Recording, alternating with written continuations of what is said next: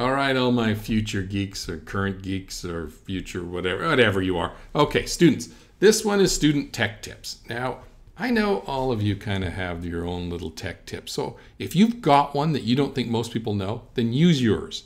If not, I'll have a few links down below of places you can go and check out to try to find some really cool tips on how to use technology as a middle schooler. So it can be about your MacBooks, your smartphones, all those kind of things. Just something to help people out and maybe even help your teachers out if they watch these segments. But that's what we're looking for here. Make sure that we use some B-roll on it so we can really see what you're talking about. Use a little picture-in-picture up over your shoulder if you have to. But those kind of things are important just so we're kind of all learning together, right? On how to use this great technology around us. And hey, we can help each other out. So I can't wait to see your tech tips, and maybe I don't even know. Maybe you'll fool me. Maybe you'll have something I don't even know as the tech teacher. Wouldn't that be cool?